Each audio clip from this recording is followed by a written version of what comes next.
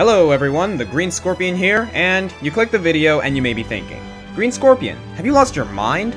This is the dumbest idea for a list you have ever produced. Yes, today we are looking at trains in video games, but bear with me. A lot of times I like to do countdowns about something material, for example my Weapons Month lists. This allows me to look at the object as a symbol, as a gameplay mechanic, or as a plot device. A lot of games have ice levels, a lot of games have scorpion enemies, and so it happens, a lot of games have trains. But why? Why are these concepts so often recycled? Well, the word train comes from the Latin word tahere, meaning to pull along. It is a mode of transportation for either cargo or passengers, utilizing a source of movement and any number of cars, which are fixed to some type of railway. Rail transport was used as early as 600 BC by the ancient Greeks, and could be drawn by man or by horses. However, trains as we know them really came into full force around the 1820s in Western Europe, thanks to the advent of steam power. The invention was an integral part of the Industrial Revolution, and it has appeared in many forms ever since, with anywhere from 1 to 4 rails, 1 car or many, powered by steam, diesel, or electricity. Now for the sake of narrowing it down, we're only using trains that have some form of self-propulsion, so the DK minecarts aren't allowed. And as usual, only games I've played, and only one per franchise. So, all aboard! This is the top 10 trains in video games. Let's ride!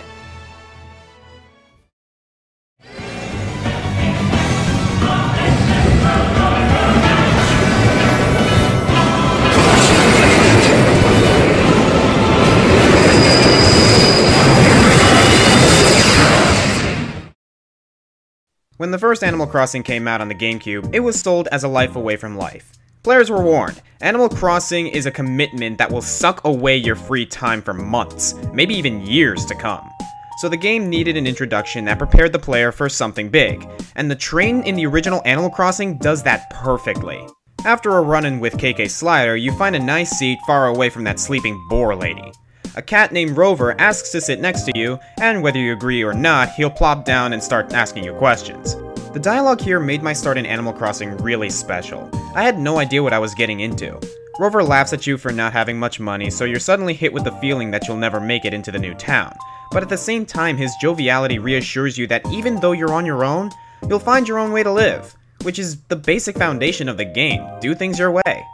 The train station was replaced in later editions of the game, but as much as I like Captain driving me around, the train station holds the most nostalgia for me, and I was really happy to see it return to New Leaf.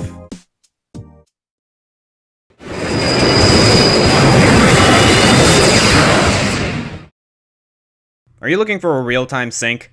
Try collecting all 100 Jiggies in Banjo-Tooie. Not only are the worlds huge, you need certain characters to take on certain tasks, and many of the most elusive Jiggies require you to find the many little passages between different worlds. There were a lot of them, but the first that comes to mind is the Railway and Chuffy the Train. This train runs between Glitter Gulch Mine, Witchy World, Pterodactyl Land, and the Isle of Hags, and both sides of the Half-Fire Peaks. You'll need Chuffy if you want that 100%. For example, a family of Styracosaurus is having some serious issues. Holy crap, that's a mouthful. You'll need to take one of the dino kids to Mumbo's hut in the overworld to break the shrinking curse on him. Another one needs to be rescued from Witchy World's freak show and escorted home. Chuffy is also the only way to get to certain places. The ice station in Half-Fire Peaks houses a Jiggy, but can only be reached by train, and only if you can cool the engines down on the fireside with gobies. Oh, for Pete's sake, really? One entire level, Grunty Industries, is effectively inaccessible until you open all of its railways, drive the train into the basement, and unlock the doors from the side.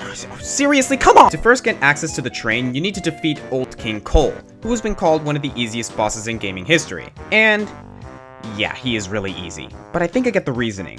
Besides the final boss and the reoccurring Klongo, Old King Cole is the only boss in the game that you absolutely need to defeat to beat the game. Otherwise, you won't get Chuffy, and you can't get into Grunty Industries, and there are 3 special moves that you'll never learn, including the Claw Clamper Boots, which are needed to get up to the final area of the game. It may be an odd and mostly untapped addition to the Banjo formula, but Chuffy is an absolutely necessary tool if you want to save the world, and it does lead to some pretty inventive problem solving, even by Rare standards.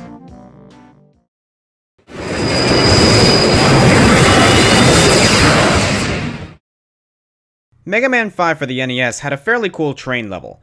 The enemy Metars ride little trains, you fight inside the cars and go on top of them, and the background has this nice strolling effect. Very cool for its time. And then you go toe-to-toe against Chargeman. Look, I'll give an A for originality here, but this guy is not one of the better Robot Masters in my eyes. All he does is roll around and shoot coal from his smokestack, and the weapon you get from him is basically just a flashier version of a move you already had. It's going to take some real creativity for something to come out of— There we go! Mega Man Battle Network 6 took this admittedly creative character and amped him up as a locomotive-themed NetNavi. He and his operator, Al Ferry, run a transport service across the World Wide Web. He saves Mega Man at one point using his signature move, the Crazy Locomotive. Later, Al can be found in Seaside Town. If you take his class, you get the chance to play as Chargeman for a while. It's nothing special, though his charge attack is pretty neat. Plus, there's the novelty of beating up viruses as Thomas the Tank Engine. This leads to a minigame, and finally, an optional boss battle for the Charge Cross. As a support character and boss, I really like the new design for this NetNavi.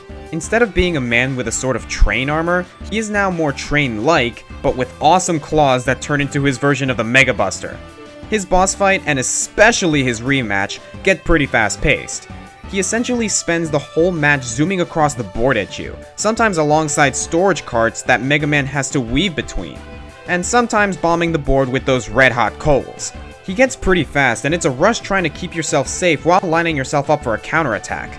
His personality isn't much to write home about, but there's a friendly gruffness that works well enough. For taking an old idea and making it great, Chargeman pulls through in the number 8 spot.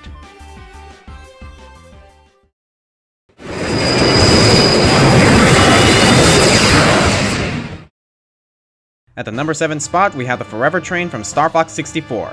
This mission takes place on a planet named after the William Shakespeare Scottish play that, if I say the name of out loud, all of my theater major friends are going to get really mad at me. In this mission, Fox pilots the rarely used Landmaster tank and must stop an enemy supply train. You spend the whole level chasing down this train, and you can see why it's called the Forever Train. It stretches forever! But as you catch up to it, it will fire at you with cannons and desperately detach some of its pieces to speed up. It'll even drop shipments of precious minerals in your path, but luckily the Landmaster can fly over them. Yes, it's a flying tank. You also get this one guy on the train throwing taunts at you the whole time. I don't believe he has a name, but I just call him the Train Man. It's fun to hear him flee, growing more and more surprised with every failed attempt to impede you. Like most missions in the game, there are 2 ways to end it. The better ending requires you to hit 8 switches that reroutes the train. If you fail, you'll just have to do it the old-fashioned way. Trainman sticks one of the Venomian prototype weapons on you, which still needs a power supply and is tethered to the train by a sort of heavy-duty extension cord. Well, I gotta hand it to Andros. He's the only guy I know with a train equipped with a mechanized battle kite. If you did manage to hit all the switches, all the better, as you can forego the boss fight and watch this really satisfying explosion. Yeah, take that, Train Man.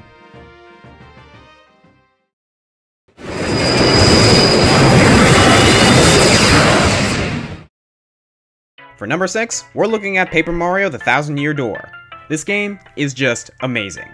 With a plot that's basically another get all the MacGuffins and bring them here quest, Thousand-Year Door could have been a really monotonous game. Instead, each chapter takes its own incredibly inventive route. In one chapter, you're working your way to fight a supposedly unstoppable dragon.